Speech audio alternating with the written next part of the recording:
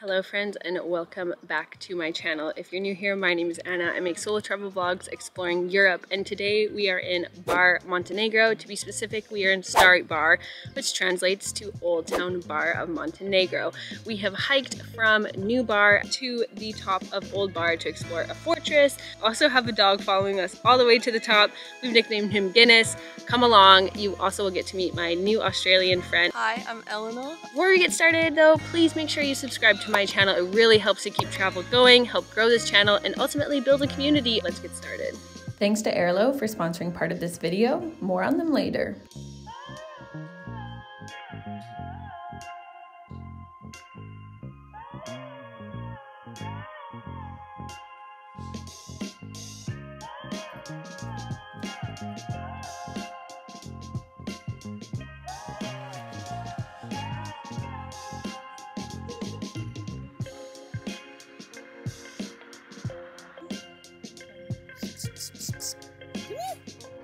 I know, you want to come with us. Where'd you go, bud? Don't get run over by the car. Aw, look at her. I don't know where she came from. Yeah, I think she's coming with us. Let's go. What's your name? We've currently began our walk with Eleanor and our new friend we have now named Guinness. We thought it was suiting. We're walking from, let's call it the train station of Bar Montenegro-ish area. New Bar, yep. Of New Bar to Old Bar. According to Stari Google Maps, 45 minutes. For us, half an hour. We're experienced, so. I'm also actually you're quite a fast walker, I'm realizing. So we're going up the mountain. Yes, Stari Bar is where we're going.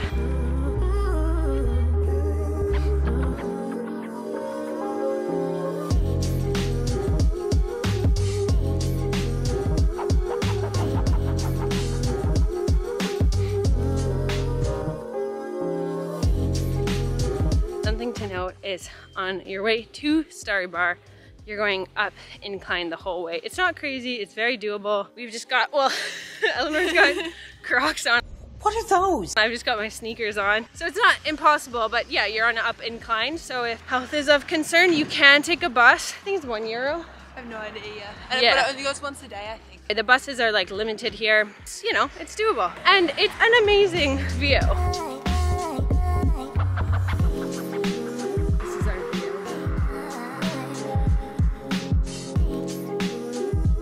Yeah, we lost Guinness. There was 2 travelers up ahead and he just kept going farther and farther and I couldn't really call him back. So maybe we'll meet him at the top. He's probably gonna be up there.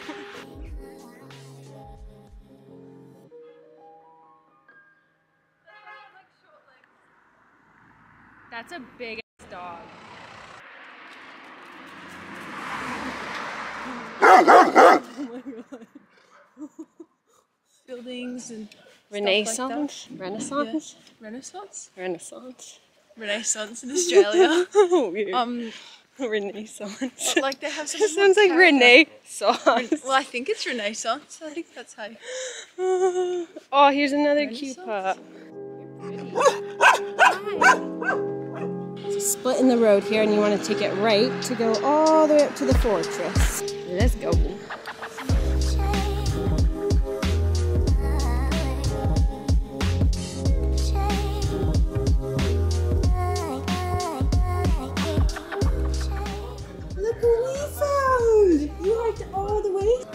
All the way up here with us? How was that? Should we give you some water?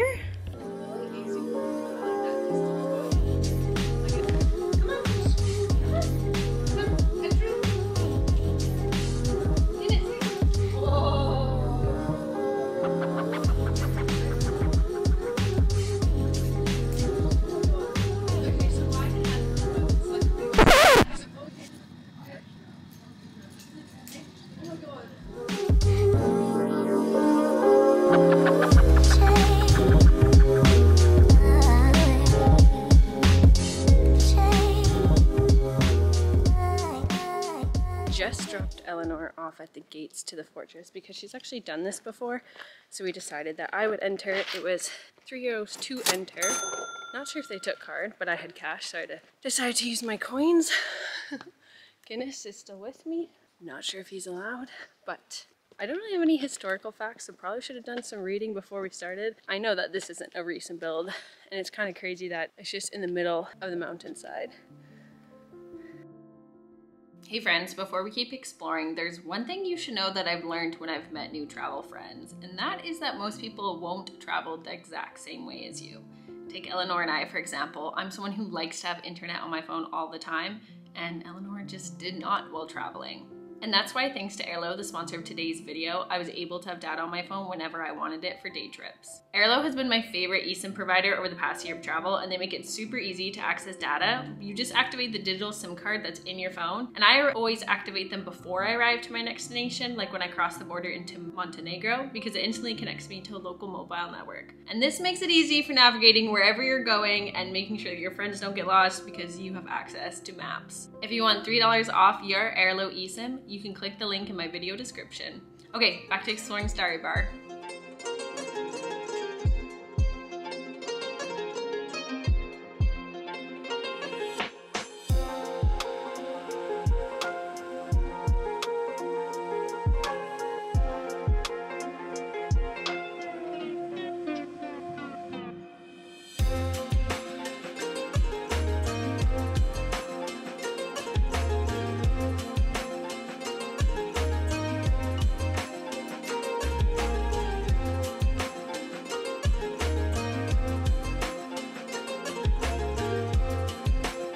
It said it was going to be about 14 degrees today, so I full on have a jacket, sweater, and scarf in my backpack. But as we were climbing up to the top of the hill, all layers have been removed and I'm warm and sweaty. Probably attempt to put some of my sunglasses back on and maybe a hat. Always have sunscreen on though.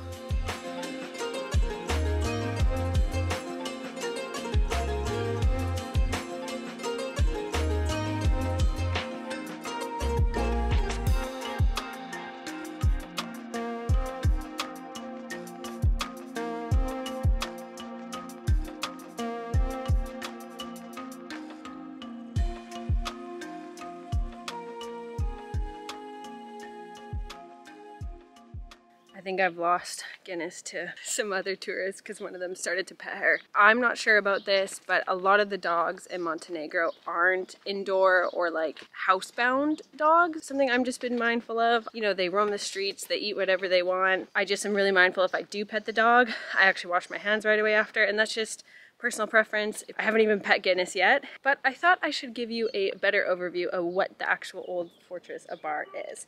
We're gonna use trusty Google for this. The old Antibaris fortress is an outstanding and historic archaeological site of Montenegro and the town of Bar, which is situated on 4 hectares on the hilltop, just about 4 kilometers from the sea and on the top of the Rumeja mountain. We all know I can't pronounce anything, so that's probably incorrect, but it's pretty fascinating to be on top of this mountainside, and far behind me, like here, is where the sea is. So I am obsessed with Bar already because of the fact that you can be in the mountains and the sea within minutes of each other. It is lush and fresh here, except for like the plastic pollution. It's been so lovely and fresh air here. I'm really enjoying myself. Wow, incredible.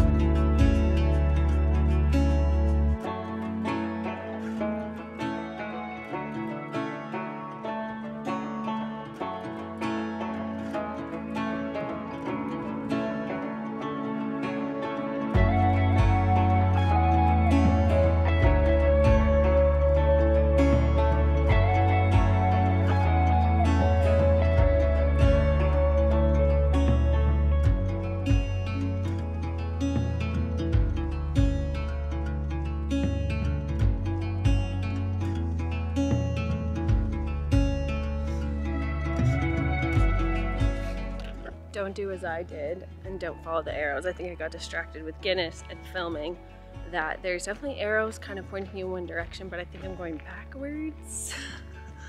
So we might have to like completely loop back around and get out again. But I just want to see it all.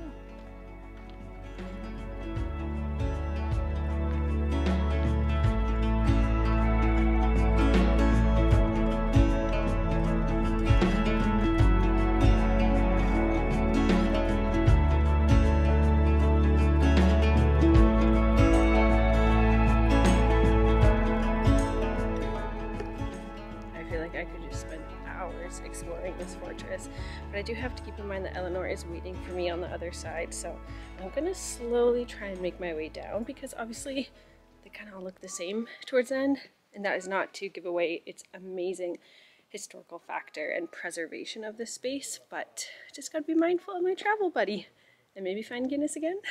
Just as I filmed that last clip, we've actually come back to the church where we started, and behind me here is the archway where we also started. So I'm gonna go back out that direction. We'll soon find out if that's the exit or if I should have been exiting a completely different way.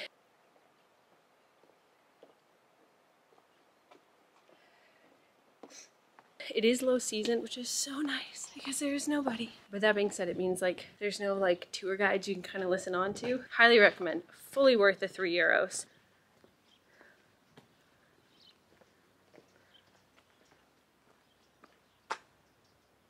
Okay, there's like 2 sets of arrows, so it doesn't really matter which way I go.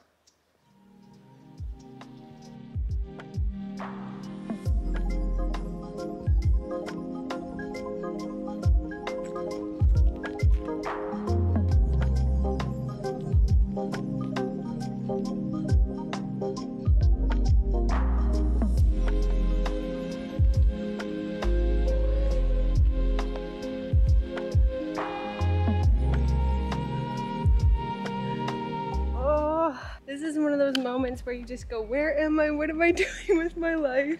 And how did I end up here and be so lucky? And there's some chickens below. Like, what is this world? Oh, my heart is so full right now.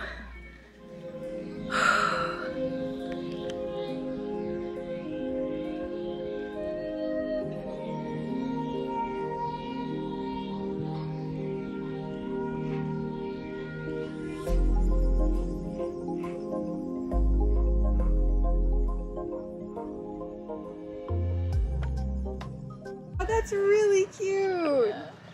Because he met like these German travelers and she pet him and I was like, he's a goner, he's gonna, but he came. No, he came because he came out and then he kind of like looked around and then he saw me and oh my god, my heart. It was really cute. How was it? It was really good. I feel like I didn't do it all, but also like I'm gonna sound pretty big. It's big and it kind of looks all the same by then. Yeah, that's how I kind of felt. God, I did it. I always try and picture like to think that this was X number of years ago. Yeah, like this is where people lived and this was their cathedral and their home and their monastery, and the religion aspect of it is always fascinating to me. So yeah, it was like,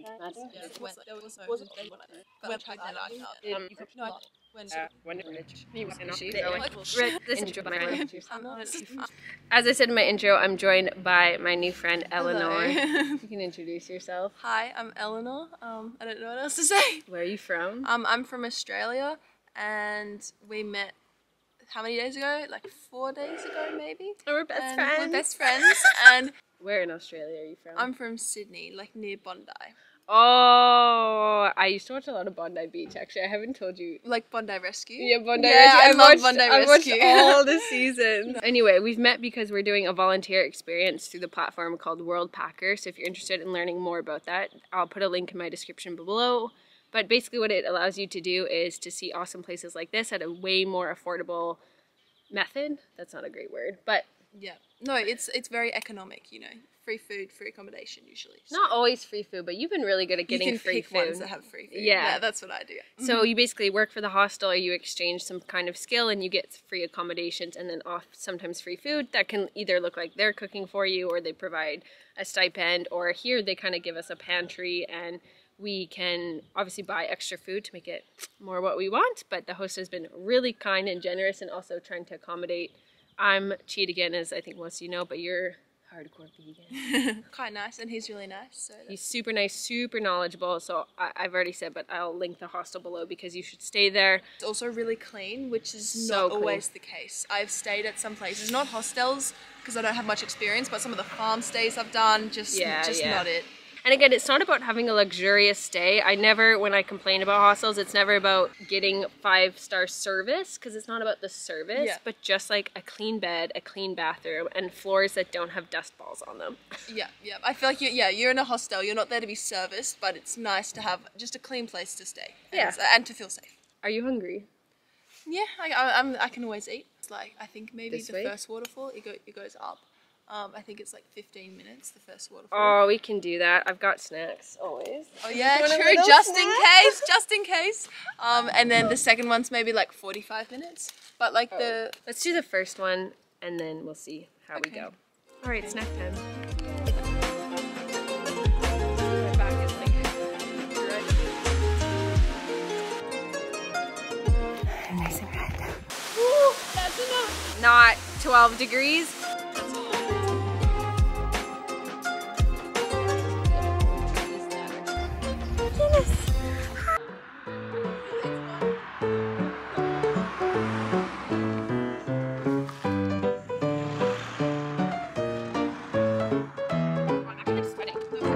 And after some pomegranate wine, we'll just kind of roll down the hill.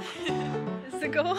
Hey friends, thanks so much for watching this video. I just wanted to tell you about my WhatsApp travel community named Your Travel Friend. If you are dreaming, planning, or currently traveling, this community is one that is contributed by people from around the world who have experience or are locals to share tips, knowledge, resources, and problem solve those kind of funky little travel things that you need help with. So you can see that link in my description below. If you have something to share from where you are or you want to ask questions for your trip, then join on in.